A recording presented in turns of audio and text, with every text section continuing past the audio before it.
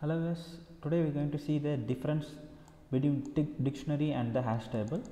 So here I took an example. Okay, so this is my example. So what I am doing is so just adding the value to the dictionary and also the hash table, so it's printing the result. Okay, that's fine. So let's see one by one. So let's see okay, so let's see what is the dictionary and hash table. So dictionary and hash table, generally it stores the value in the key value format. Okay, if you see, both are storing the value as a key value. And so if you see here, so I just added to the dictionary and I am trying to access through key and the value. So if you see add method, it has the key and the value. The same process is here. Okay, that's all fine.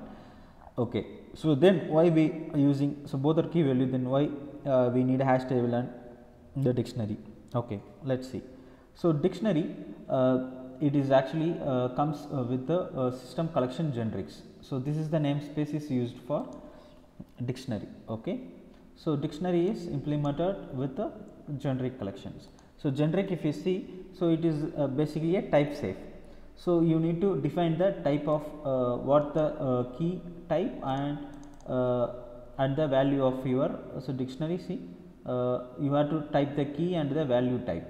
So if I change this to integer, see, it starts throwing me the error because the type is different. Okay, that's fine. But if you see here in the hash table, so there is no need of any type.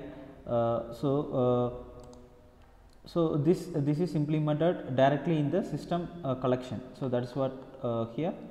So under the system collection, this is implemented.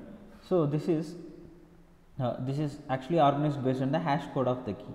So you no need to define what is the type for the key and what is the value. So directly you can define anything. So suppose, see, I can just add the value as a string, and I can add the value as type integer. So it won't matter for hash table. So that's the another difference. Okay, and again when I try to read, so I need to read based on again a key value pair. Okay, with I need to map with the same type which I used when I creating the dictionary. Okay, so just the same process, just I am looping the dictionary here, the element dot key and the element dot value. Okay, the same here. So here we can use the dictionary entry, the hash table, the single items we can read by dictionary entry.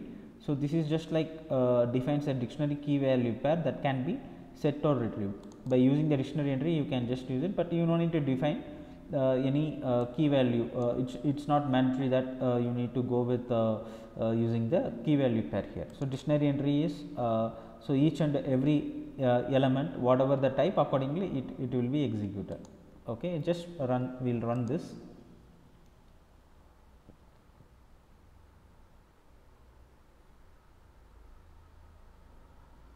Okay, so both giving the result. So this is what this A1, A2, A3. See, the another one difference is so this dictionary will maintain the order, but a hash table it won't maintain the order based on what we enter. Suppose this is the first value that I am adding to the hash table, but if you see, I got A3 as the first value that is printed here. Okay, so that's the things which is different from the dictionary. Okay, hopes you understand.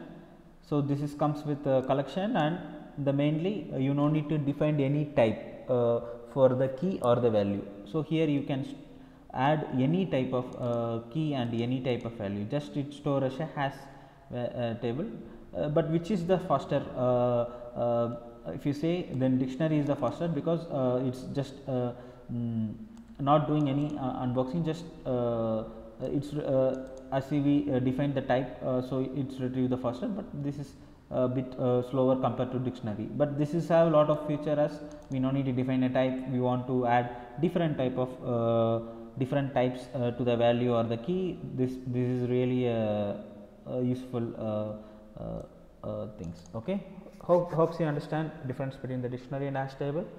Thanks for watching the video. If you have any doubt queries, comment in the comment section. Subscribe my channel if you not subscribed earlier, so that you get the regular notification.